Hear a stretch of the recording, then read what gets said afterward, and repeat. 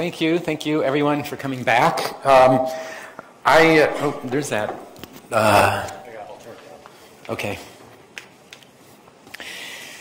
So today I want to go through in a more explicit way some of the theory I talked about last time. And today's lecture is going to be kind of computational. And then tomorrow I'm going to go through the theory again. Can you still hear? Am I coming out?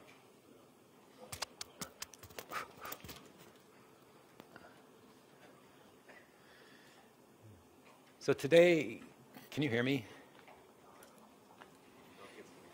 It's not working. It is? Now it is. Okay, so today's going to be somewhat computational in nature, and then tomorrow I'm going to reinterpret these computations in terms of a conceptual and worthy geometric picture. So I have to warn you, there's a whole bunch of people here in a class I'm currently teaching that also involves a lot of computations, and I'm pretty terrible at doing computations on my feet no matter how much I've prepared them in advance. I eventually get them right, so there's a chance that there will be some little mistakes. So what is it they say? Don't listen to my, what is it? Anyway, take me seriously, but not literally. But anyway, so anyway, that's where we are. So so I want to start with an example. So last time we talked about a formal group looking at its universal deformation and asking how the automorphism group of the formal group acts on the universal deformation. And to set the stage and to motivate some of the other questions, let's start with the example where our formal group is the multiplicative formal group whose formal sum is given by x plus y minus xy, and secretly, secretly that's 1 minus x times 1 minus y. It's just multiplication written in a convenient way, and the reason for this choice of sign convention will come up a little bit later. Now, I'm over, let's say, Z mod p. And what is the automorphism group of the multiplicative formal group? Well, I'm just going to tell you what's a reasonable guess right now, and a little bit later in the lecture we'll actually verify it. But a reasonable guess is that I'm secretly just multiplying things, so I should just raise those things to a power. And in this case, the automorphism group of the multiplicative group is the group of p-adic units, and lambda in the p-adic units acts on this by sending x to 1 minus x to the lambda, where I'm supposed to interpret that by just expanding it out using the binomial theorem and observing that all of those binomial coefficients, they form a power series. Okay. And what's the Lubin-Tate universal deformation? So the Lubin-Tate ring in this case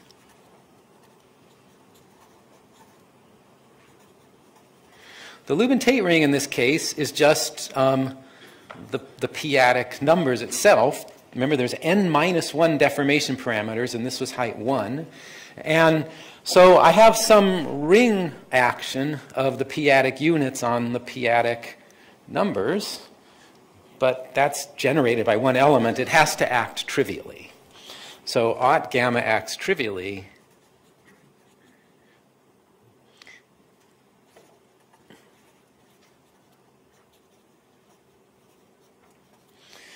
Okay.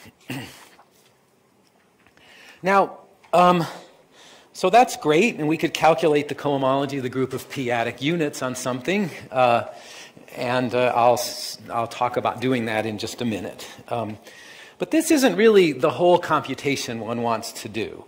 So remember, I had this ring E, this graded ring, and topologists evenly grade this ring, where E0 was the Lubin-Tate deformation ring,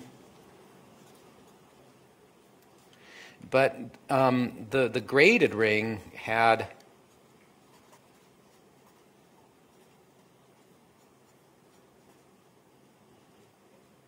sorry. It had a parameter like that where you think of U as a invariant differential on the group, or a differential at the identity. And so I want to just sort of, because I'm about to get into some kind of explicit calculations, I want to just warm up and get everybody on the same page with this setup. So in our case, we really want to look at the ring ZP adjoin U and U inverse, and I want to figure out how lambda in the automorphism group of the multiplicative group, which is a p-adic unit, how does that act on U?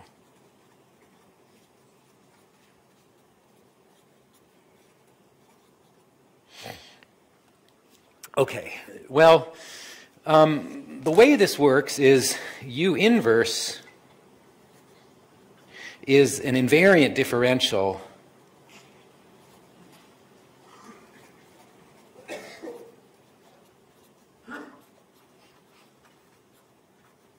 on the multiplicative group. That means that U inverse looks like dx plus higher terms, and the higher terms are rigged so that when I translate by an element in the multiplicative group, I get the same differential back again. And in fact, if you work it out, which I hope I did, I get that it's 1 minus x dx.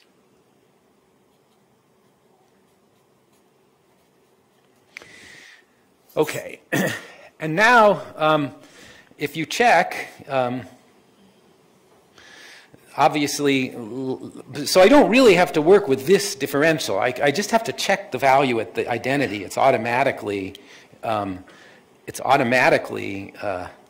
translation invariant. So if I take 1 minus x to the lambda, that's going to be lambda x plus higher terms. And so I find that U inverse goes to lambda times U inverse. Okay, now, if anybody in here is an algebraic topologist, which many people are, including me, you're going to realize this already doesn't look very good because lambda is supposed to act on U by multiplication by lambda.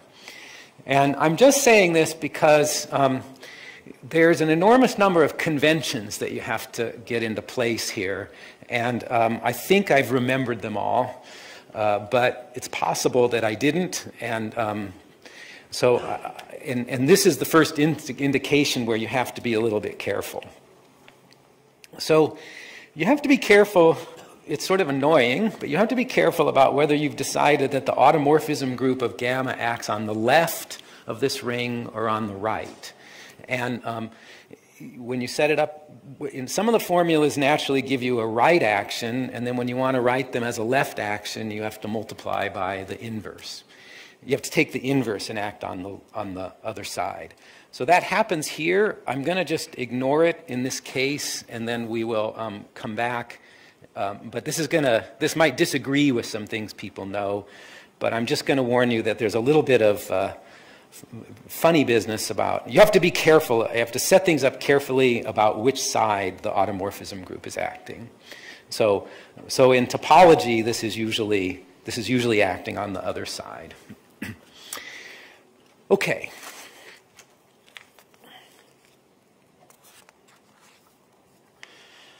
So let's go on. So I'm going to choose so now I want to compute the cohomology of this whole ring, right? So I want to compute the cohomology of the p-adic units on this ring, or on each individual power of U. And for the p-adic units, we can just choose, that's topologically generated. Let's suppose p is greater than 2. The p-adic units is topologically generated by one element. So we can write it as the p minus first roots of unity cross the elements congruent to 1 mod p. And by choosing a generator for the p minus first root of unity and for the elements of 1 mod p, we can get a single topological generator. So let me let lambda So let's actually, just because of this, let me write lambda inverse as, well, that'll just be any element that's not congruent, that is,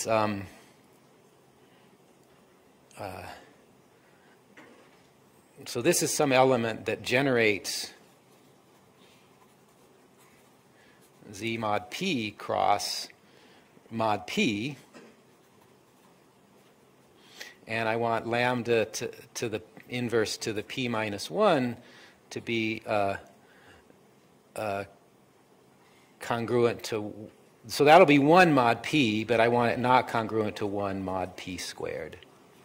So don't worry about that. This is just a single topological generator, and then the copy of, so then the cohomology with coefficients in this U plus or minus 1, let me just write it like this, the cohomology of,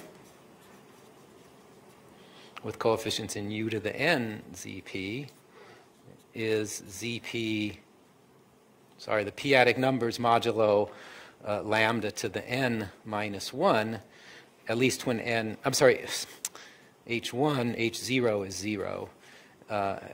This is at least when N is not equal to 0. Okay, now, I was going to spend some time lingering over this, but I just want to indicate that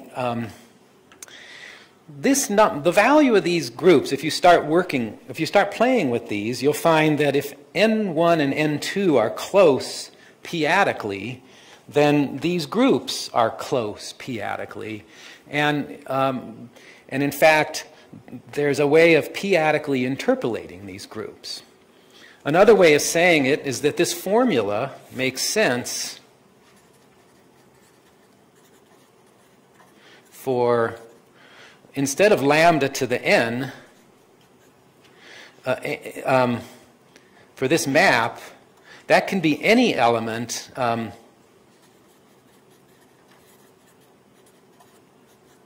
that's a homomorphism from the p-adic units into the p-adic units. So, and in fact, it's useful to do that because it's useful to understand this family of groups as a p-adically continuous family of groups. So if you're in number theory and you've studied Iwasawa theory, this is something familiar to you.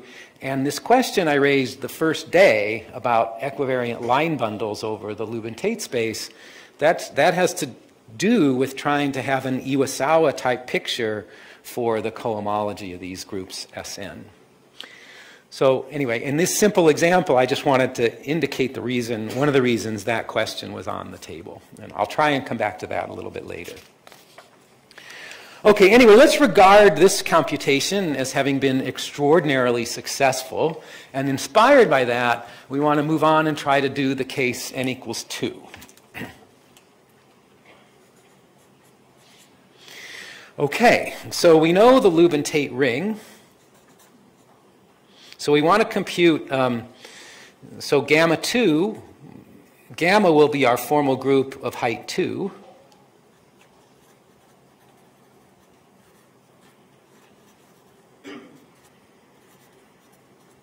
And K will be some algebraically closed field of the field of Fp, and W will be the Witt vectors of K, and we have this formal power series ring here, and we want to figure out what is the cohomology of gamma acting on this. Okay, now there's some problems in doing this right away. One problem is, I'm sorry, thank you. Somebody muttered that under their breath, but it would be better if you muttered it out loud. I meant to say aught gamma. Thank you. What's the cohomology of aught gamma with coefficients in this ring? Well, there's a problem right away.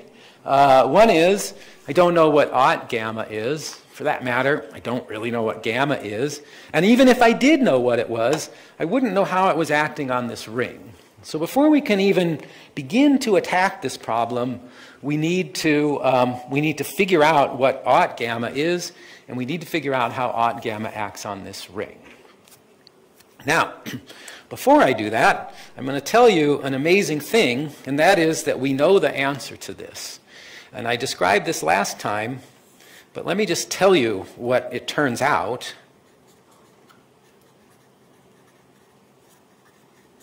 So again, so now P is going to be greater than 3, but that the cohomology, this map,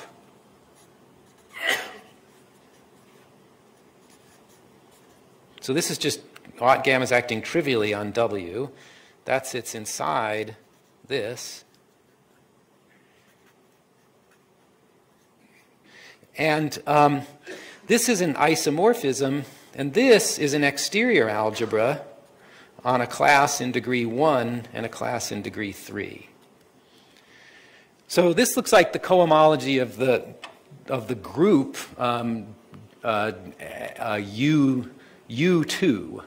And so this is rather amazing that we know this completely. And in fact, if I took the quotient of this by the constant functions, that's a module that has no invariance and no cohomology. And it would be really fantastic to have a conceptual explanation of this. So in the project, as I said, I reported in great detail about how this calculation is made, but it's complicated, and this is sort of regarded as an important question in algebraic topology about why this is true, sort of from a conceptual reason, and how one might approach this if it's true in higher height. Okay, all right, so I want to address these things, and I hope I've got this right.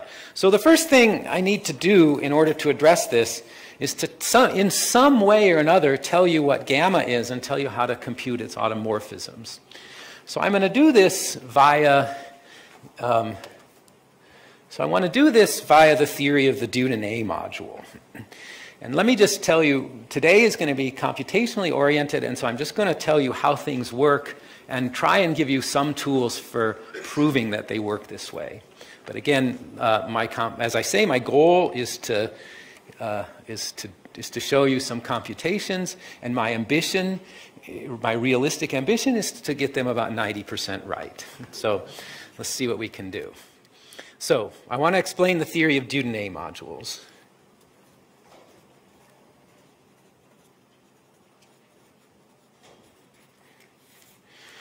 Okay, so for this, I'm going to suppose K is a perfect field. And there's going to be an equivalent. So the category of formal groups is equivalent to over K of finite dimension, and is equivalent to some other category that's much easier to describe. So I'm going to introduce some terminology. So W will be the Witt vectors of K.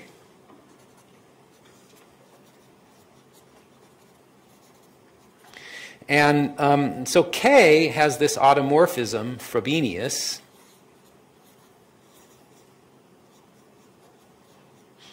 And that lifts uniquely to an automorphism of the Witt vectors, which sends roots of unity to their pth power.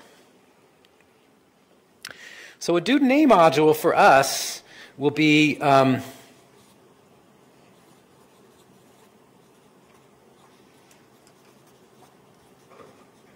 Dieudonné module for us is it's a free W module of finite rank, equipped with two operators. So F is a linear map. So, okay, let me write this correctly. So this means F is an additive map from M to itself, but it's not W linear. This means that if I multiply an element in M by an element in the Witt vectors, the action is semi-linear. It's also equipped with an operator V, which goes the other direction.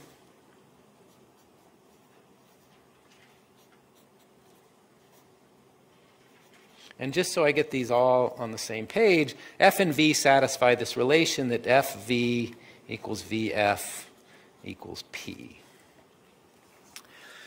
So there's some other little there's some other assumptions to get this all straight. They're in the notes. But I'm just going to stop. You need to know that M is V-adically complete. So V is pro-nilpotent on M, but I'm not going to worry about that at the moment. Okay, so formal groups are equivalent to a suitable category. So formal groups over K, that's equivalent to the category of Duden A modules, suitable Duden A modules.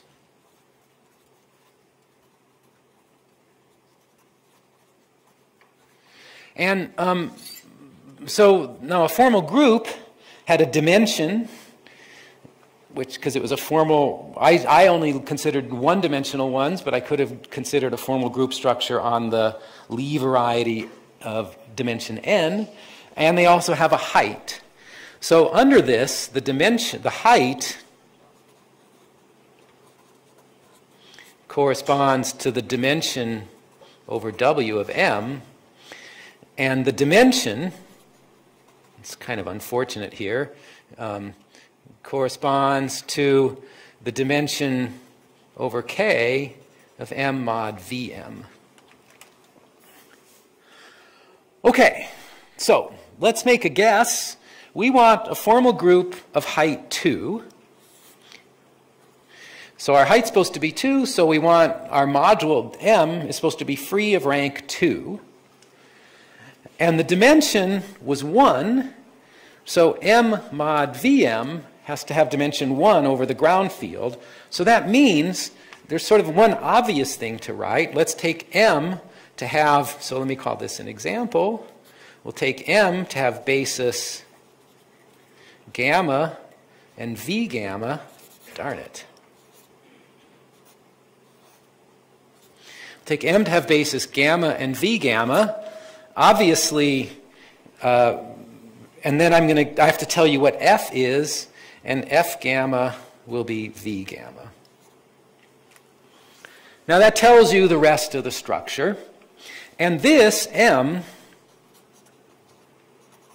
corresponds to a height n, height 2, formal group over K. And this will be our Lubin-Tate group that we're going to... and the general one, more generally, the height n, more generally, height n, the height n example would have basis gamma, V gamma, up to V to the n minus 1 gamma, and F gamma is V to the n minus 1 gamma.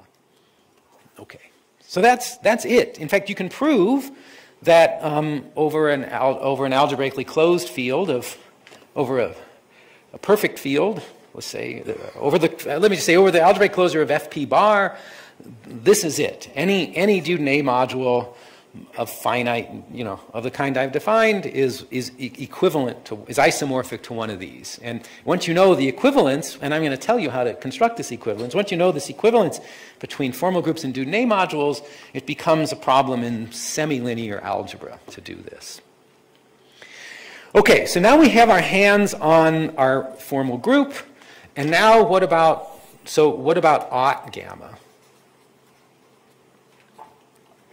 Well, let's see. An automorphism of this, so again, I'm back to height 2. So an automorphism of this, what's the most general automorphism? It can send gamma to A gamma plus B V gamma. And now it has to commute with the operations F and V. So V gamma will go to V on this. Now, V is, oh no, shoot. That wasn't a mistake. That dot's not, the dot's a mistake. That's not supposed to be there. Pretend that never happened. So V gamma is going to have to go to A Frobenius inverse V gamma plus B Frobenius inverse V squared gamma. But remember that F gamma was V gamma, so P gamma, which is VF gamma, is V squared gamma. So V squared is P, so this is equal to A phi inverse V gamma plus P B phi inverse gamma.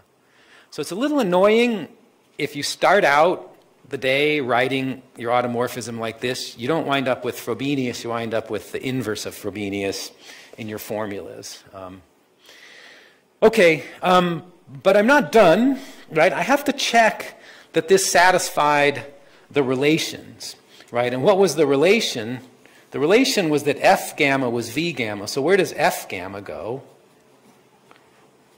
So that goes to A Frobenius V gamma plus P B Frobenius gamma. Now, let's see if this works. These are supposed to be equal. So what we learn is that A Frobenius has to be A Frobenius inverse. Or in other words, that A and B have to be in the Witt vectors of the field with P squared elements. They can't be arbitrary elements in the Witt vectors. And now, if I've written this out, if I work this out, I've just discovered that aught gamma is the group of matrices of the form, so A, B, and then V gamma went to P, B acted on by this, and this. And since A phi was A phi inverse, I could write these as, I could have used Frobenius, not the inverse there, but if you go to work this out in higher height, that would mess you up, where A and B are in the Witt vectors of Fp squared. Okay, so now we have a perfectly good explicit way of understanding the automorphism group of gamma, and there's many ways you might recognize this matrix group. It's the group of, it's the maximal order in a certain division algebra, but for our purposes, this matrix representation is awfully good. Okay, now that's great. That's great. We now understand aught gamma completely. And now I want to understand, how does it act on the Lubin-Tate ring? And for that, I need to tell you about something called the tapis de Cartier.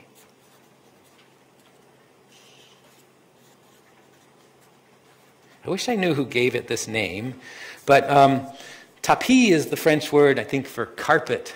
And so this you're supposed to think of as Cartier's magic carpet. So you climb on Cartier's magic carpet and you elevate from a formal group in characteristic P to one in characteristic 0. So let's do that. Okay. So the tapis de Cartier says that, so let's go back. We have a formal group in characteristic P, and we want to lift it to the Witt vectors. And the tapis de Cartier gives you a way of doing that entirely in terms of the Dieudonné module. So how does this go? So I have the Dieudonné module M, and I can look at M mod Vm. Now M mod Vm has dimension 1 over K. So let's choose. There's going to be a lot of artificial choices in this that we're going to have to undo later on. But just for the purposes of calculating stuff, let's just, with abandon, make choices. So I have, let's choose an isomorphism here. Okay, M mod Vm had dimension 1 because the formal group was dimension 1. And the tapis de Cartier says that a map like this, so this is a linear map over the Witt vectors. That corresponds to lifts of our formal group gamma to the Witt vectors. So that's pretty great. All I have to do is write down, all I have to do is parameterize this space of lifts, give it some coordinates, and I can write down how the automorphism group of gamma acts on this Lubin-Tate ring, and we'll be halfway home. Now, I want to do a little bit of a quick dimension count, a little reality check.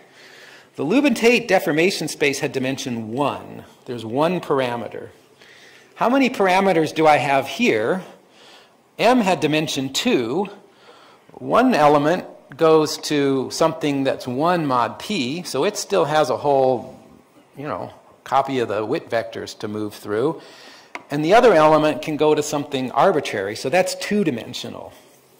So I already have to come to grips with something artificial, something in our choice. And the thing is, I can, the thing is that I can normalize this, all right? Well, these were isomorphism classes of deformations, and I want to normalize this in a certain way. So let's just be specific, okay? So we had this specific element gamma in here, and let's suppose this is, so let's go back to our square.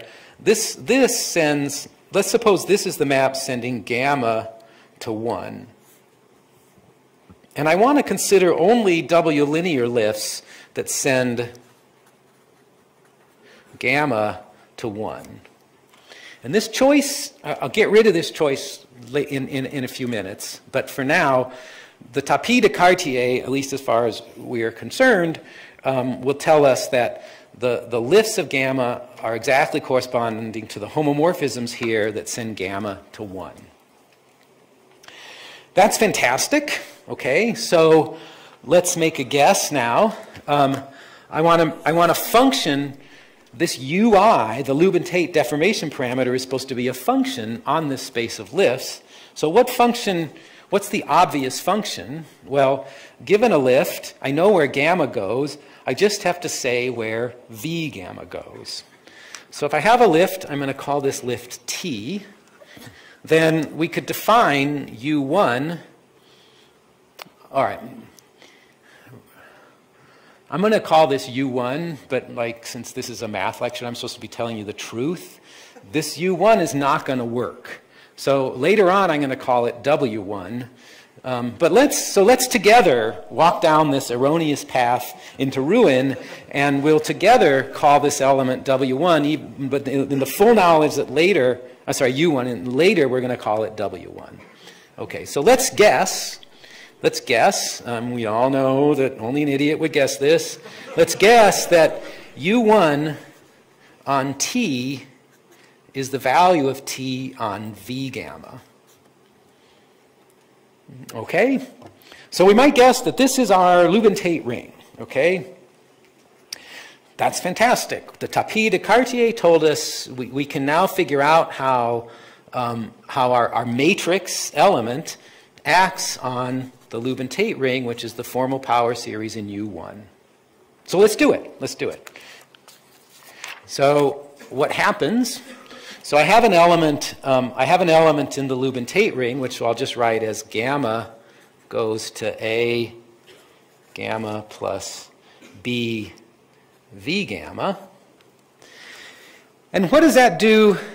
So we'll call this is an automorphism. Let's call it G. So this element here I'll be calling G. And so what's G going to do to U1? Well, that's a bit of an issue, right? Because I had this map, when I act by G, I have a new map from M into W, but it doesn't send gamma to 1 anymore, right? Gamma went to this, and V gamma went to A phi inverse V gamma plus P B phi inverse gamma. So you might think you evaluate T on V gamma, but this did not go to 1. So if you work this out, you find that G on U1 is this number, A phi inverse U1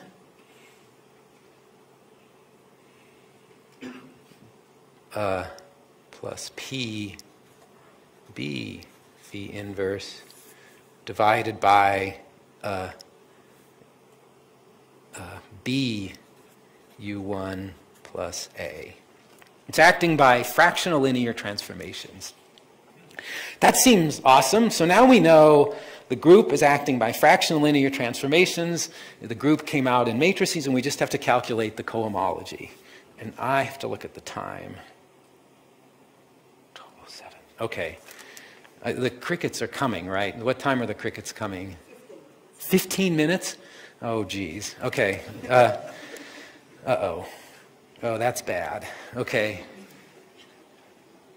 I'm not going to, I'm really, well, I might have to leave some of this for the next lecture. So, okay. So this is wrong. This formula doesn't work. And, but it's a good model formula. And so let me just tell you what, so this is a bit awkward because it was fractional linear. And what I should have not made this formula. I should have not made this convention. And what happens is that where this formula is trying, so a fractional linear formula is a ratio of two linear formulas, and the linear formula is really happening in this ring E negative 2. So let me just tell you what the crystalline approximation is.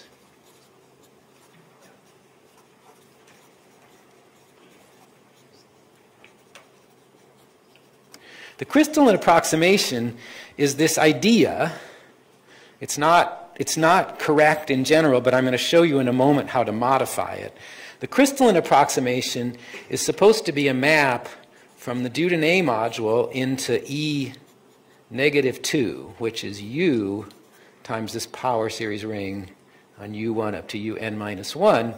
And it sends gamma to U, V gamma to U, U1, all the way up to V to the N minus 1 gamma to U, UN minus 1. And it's supposed to be aught gamma equivariant. So if you kind of bought into this Tapie-Descartier stuff, you would have believed that this, you could do this. And the Tapie-Descartier almost works, and the way you modify it to make it work leads to some really beautiful, a very beautiful picture of this group action. But let me just say in a couple words, so the crystalline approximation is not correct. I'm going to rename the parameters that make it correct. But let's just notice that this would give us, in closed form, a formula for the action of aught gamma on this ring. Aught gamma is always expressible as some matrix group, and these are up to completion algebra generators for this ring. And so I would learn that this Lubin-Tate ring is a suitable completion of a localization of the symmetric algebra on the Dieudonné module. Now, there's a cool fact that also, it's a theorem of myself and Doug Ravenel and Mike Hill, that you can always find parameters like this for which the crystalline approximation holds. If you restrict your attention, you can't find them for the full automorphism group of gamma, but you can for any finite subgroup whose p-CELO subgroup is cyclic. And that proof starts out with some real pyrotechnics, with crystalline cohomology and all this. In the end, it just turns into a knife fight. It's just not pretty by the time the proof is over. And it would be nice to have a conceptual explanation of this. But anyway, this is an important approximation, and it's a very good guideline for thinking about this group action. Okie doke. So I don't want to go over time. I left myself an awful lot to say, but let me, I'm just going to get as much as I can, and then I will move into the next, I'll just let whatever's going to come go into the next talk. Okay, so how do we, so I claimed that something went wrong, but I was asking you to believe all kinds of things, like the equivalence between Dieudonné modules and formal groups. I was asking you to believe in Cartier's magic carpet, and I want to give you some justification for that. So first we have to say, how do I actually give you a formal group? And the most convenient way to do that is the following.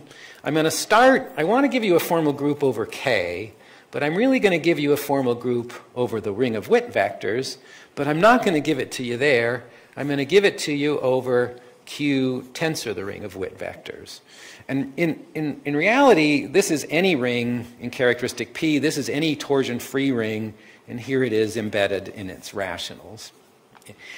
And over this ring, over a Q algebra, any formal group is isomorphic to the additive formal group. And there's a simple way to do this. It's explained in the notes, but you integrate the invariant differential. So let me just say this. I have some formal group gamma. I'm going to lift it to G. And over here, I have an isomorphism of G with the additive group. And that isomorphism is called the log of G, which will be a lot more convenient if I write it as f of x. And that will be x plus higher terms. And that's a formal power series over this ring. And my formal group, and so that has rational coefficients, but f inverse of f of x plus f of y is x formal sum g y. Now, I can finally deliver on one promise. I had all these weird negative signs in the multiplicative group, but if you work out the log of the multiplicative group with the conventions I gave you, that's just the sum of x to the n over n. All right, that's minus log of 1 minus x. And so that's why those signs are in there, so that there's no signs here. Okay, so how does the tapis de Cartier work? You know, all right, I'm going to do something unprofessional. I'm just going to, oh no, all right, I can write it here. So here's a cool formula. I give you the tapis de Cartier, right? I want to tell you how to go from something like this to the log of a formal group. And then, if I've done that, I've actually told you how to go back from a Dieudonné module to a formal group, because given any Dieudonné module, you can write this function down. You can just choose a t, use my formula to get the log of a formal group, and I've given you a functor back from Dieudonné modules to formal groups. And the way you do it, so given t, the log is, you show that f of x, which is going to be the sum of t on f to the n gamma, x to the p to the n over p to the n, is the log of a formal group.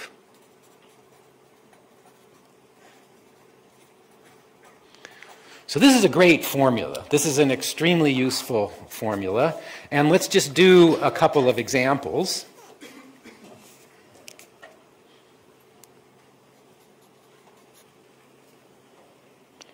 All right. So here's one example.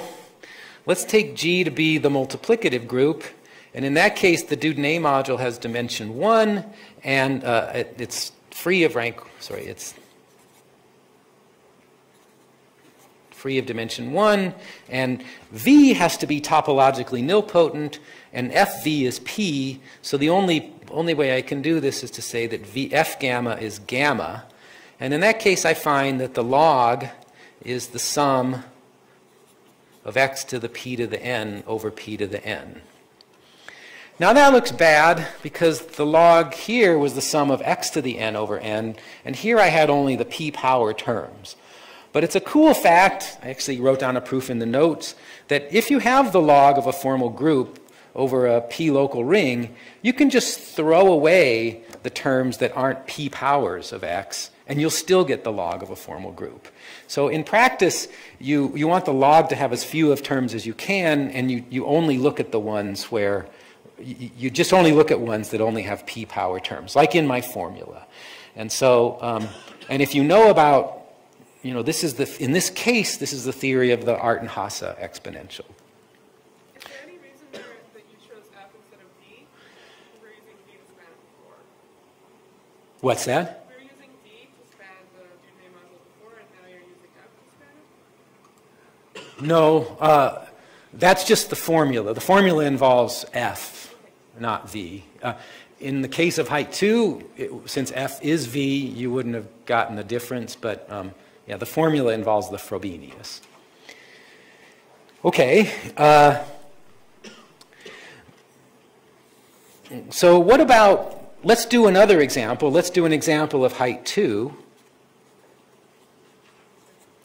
So in height 2, I need to pick one of these t's. So let's suppose t of gamma is 1 and t of v gamma is 0. Then you would find that your log is the sum of x to the p to the 2n over p to the n. Because when I apply f, I get v gamma, and t will kill it. When I apply f again, that'll multiply by p. So I'll only see the even powers, and they'll have and the 2nth power will be multiplied by p to the n. So this is a very common formula, and I'll call this L of x. And now, and so this is the log of the Lubin-Tate group, and there's and you can get it actually from Lubin-Tate's original construction.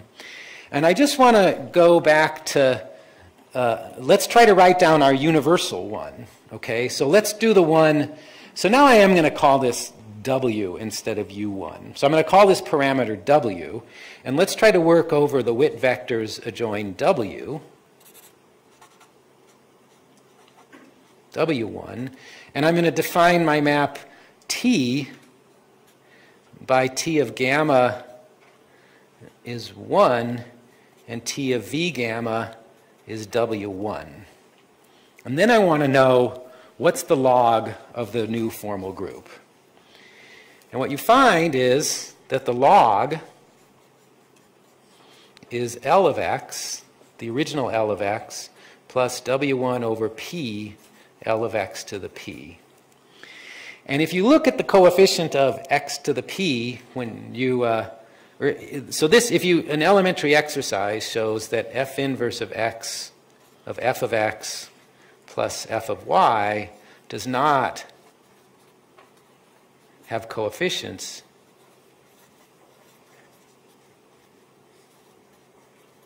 in this ring. So that's the problem. That's why the Tapi-de story doesn't quite work. And in fact, we'll see in a little bit that in fact it does have coefficients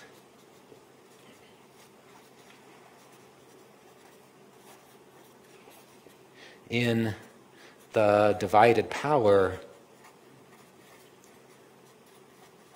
completion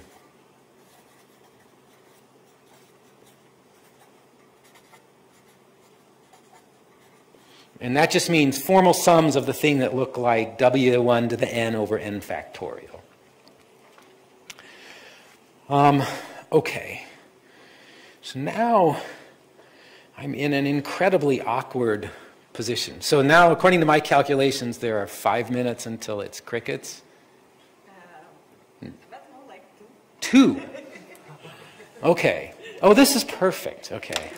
So the next thing I need to tell you about is a famously complicated formula called Hazewinkel's functional equation lemma. Hazewinkel starts his book with the functional equation lemma, whose statement begins on page 8 with the setup.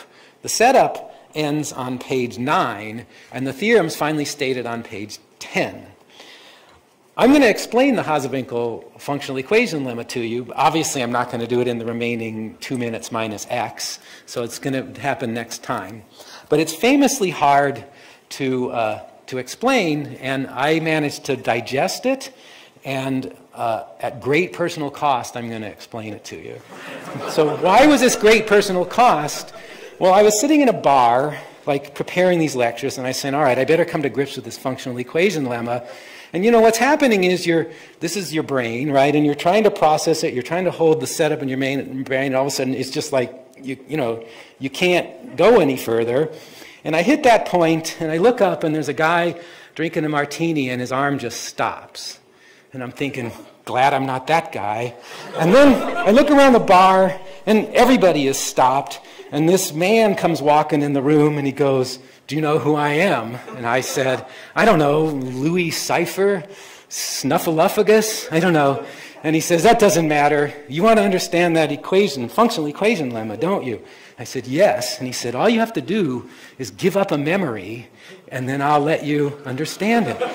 So I started thinking of all these memories, like when I was a kid eating Bazooka Joe bubblegum, and I look at the little comic in it, and there's an ad for the Palisades amusement park, and I realized the whole world is just governed by corporate influence. And but then I decided, you know, that's maybe not, it's a good memory to have. And then I had this brilliant idea.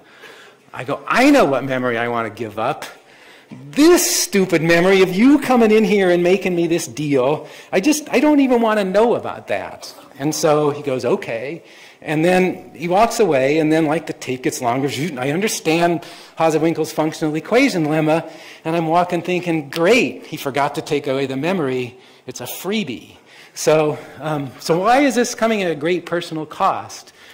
Well, I realized later that the joke was on me. See, now that you know this can happen, how do you know this doesn't happen all the time? Right? How do you know that like every time you learn something and then like 2 hours later you go, oh, I finally get it, that there wasn't some deal that you made where you had this clever idea to give up this BS memory and forget this stuff. So my life now has an enormous number of holes in it, and that's the great personal cost. And next time you're going to hear about functional.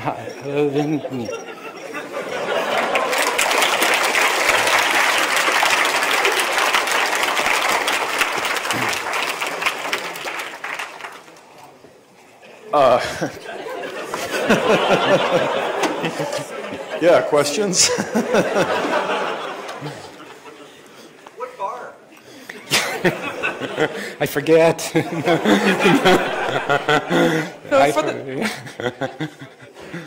So for the more general setup of modeling the action via Dieudonné module, is there any reason why you chose the covariant story with the Verschiebung instead of the Frobenius? Yeah, and in the next lecture, the contravariant version is going to come, but that's because it's the covariant version that most directly maps into the Lubin-Tate ring, and the contravariant version winds up receiving a map. It should come clear in the next lecture, but it's because it has the most direct connection to the Lubin-Tate ring itself. Other questions?